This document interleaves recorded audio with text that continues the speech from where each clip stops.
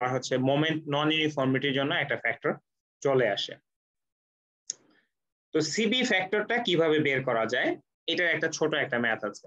So first of all we'll look into that math, then we go for the other portion. This is example 5.4. Example 5.4 এ কি আছে, determine the CB.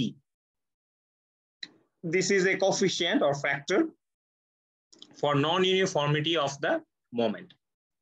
কিভাবে বের করতে হয় যে for a simply supported beam with lateral support at the ends only, অর্থাৎ এটার দুই মাথায় এই প্রান্তে এবং এই প্রান্তে আমাদের কি দেয়া আছে, ল্যাটারাল সাপোর্ট দেয়া আছে।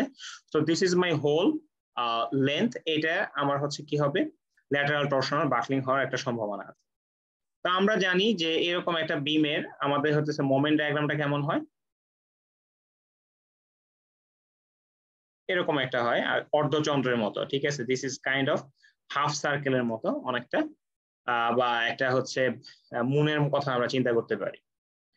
তো এইটার জন্য আমাদের সিবি ফর্মুলাটা হচ্ছে কি, সিবি ফর্মুলাটা হচ্ছে এইটা, CB equals to 12.5 m max divided by 2.5 m max 3 ma 4 mb and 3 mc. mb কি জিনিস, mb হচ্ছে এই মিডল পয়েন্টের মোমেন্টটা হচ্ছে, দিস ইজ মাই mb, আমার এখানে 1/3 মানে 0.75, দিস ইজ mc, আর এখানে হচ্ছে ma।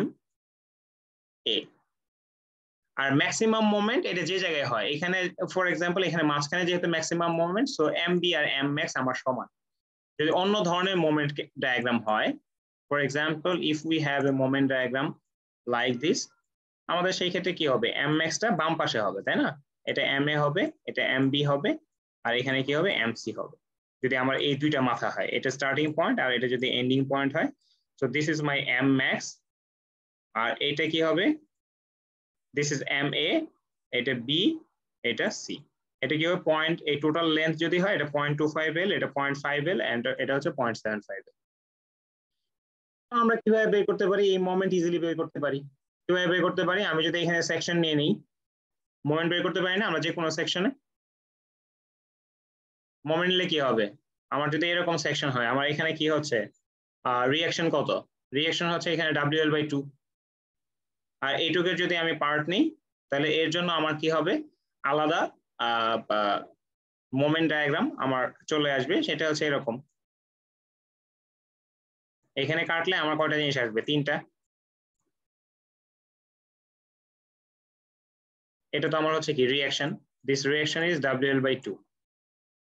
So we can find out this, এই মোমেন্টটা আমি কি করতে পারি, ইজিলি বের করতে পারি। মাঝখানের মোমেন্টটা কি, WL²/8। তাহলে আমরা যদি দেখি এই এম ম্যাক্স হচ্ছে কত, WL²/8, আমরা এর আগে থেকেই জানি। আর M A R M C হচ্ছে কি, যেহেতু সিমেট্রিক, তাহলে M A R M C কি হবে, সমান হবে। যে কোনো একটা জায়গায় কাটে, যে এখানে যদি কেটে নেই, তাহলে কেটে নিলে এখানে রিঅ্যাকশন কত, WL/2 ইন্টু এই ডিসটেন্সটা কত, L/4, তাহলে হচ্ছে কি WL/2 ইন্টু L/4। আর আমার হচ্ছে এইটুক, এই পোর্শনে আমার হচ্ছে লোডটা কত, এটুক হচ্ছে W ইন্টু L/4, তাহলে W ইন্টু L/4 টাইমস এই ডিসটেন্সটা কত, L/4 এর অর্ধেক, দ্যাট মিনস L/8। তাহলে এখান থেকে কি আসে, 3/32 WL²। তাহলে এখান থেকে সবগুলা মোমেন্টকে বসাইলে এই ফ্যাক্টরটা হচ্ছে কত, 1.14। বুঝতে পারছো?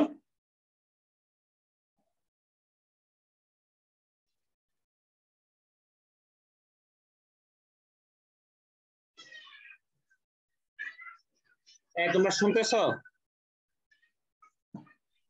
জি স্যার। কি করলাম এই ম্যাথে, একটা ফ্যাক্টর বের করলাম, সেই ফ্যাক্টরের নাম কি, সিবি। এই সিবি ফ্যাক্টরের ফর্মুলা কি, 12.5 m max divided by 2.5 m max 3 ma 4 mb and 3 mc, ঠিক আছে।